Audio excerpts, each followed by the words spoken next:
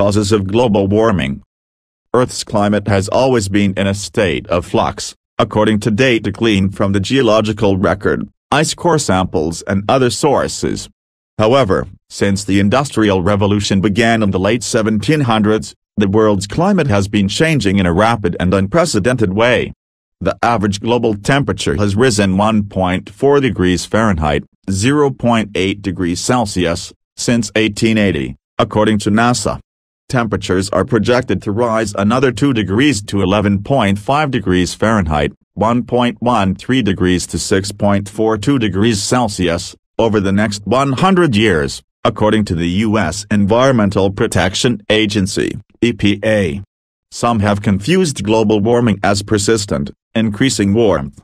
While the global temperature is increasing, it may not translate to a higher temperature in an individual location. Global warming is important because it is so persistent and global in scale, and because it brings more extreme events such as heat waves, not because it makes every place warm all the time. It doesn't do that, said atmospheric scientist Adam Sobel, author of Storm Surge, Hurricane Sandy, Our Changing Climate, and Extreme Weather of the Past and Future, Harper Wave, 2014.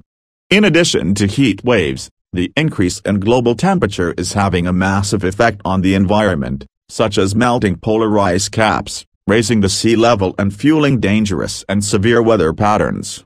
Understanding the causes of global warming is the first step to curbing its effects. The greenhouse effect. Earth's climate is the result of a balance between the amount of incoming energy from the sun and energy being radiated out into space. Incoming solar radiation strikes Earth's atmosphere in the form of visible light, plus ultraviolet and infrared radiation, which are invisible to the human eye, according to NASA's Earth Observatory. Ultraviolet, UV, radiation has a higher energy level than visible light, and infrared radiation has a lower energy level. Some of the sun's incoming radiation is absorbed by the atmosphere, the oceans and the surface of the Earth. Much of it, however, is reflected out to space as low-energy infrared radiation. For Earth's temperature to remain stable, the amount of incoming solar radiation should be roughly equal to the amount of leaving the atmosphere. According to NASA satellite measurements, the atmosphere radiates thermal energy equivalent to 59% of the incoming solar energy. As Earth's atmosphere changes, however, the amount of infrared radiation leaving the atmosphere also changes. Since the Industrial Revolution, the burning of fossil fuels such as coal, oil and gasoline have greatly increased the amount of carbon dioxide, CO2, in the atmosphere, according to NASA's Earth Observatory.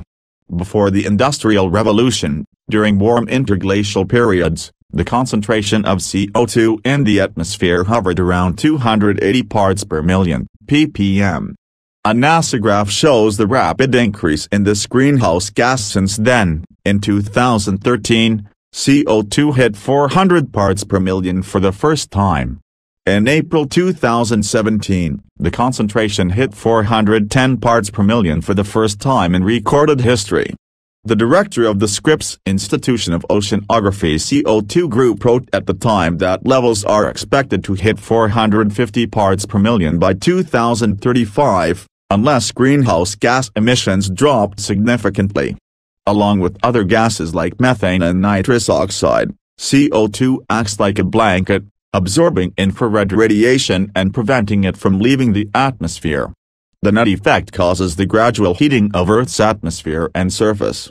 Related effects of global warming. This is called the greenhouse effect because a similar process occurs in a greenhouse. Relatively high-energy UV and visible radiation penetrate the glass walls and roof of a greenhouse, but weaker can't pass through the glass. The trapped infrared keeps the greenhouse warm, even in the coldest winter weather,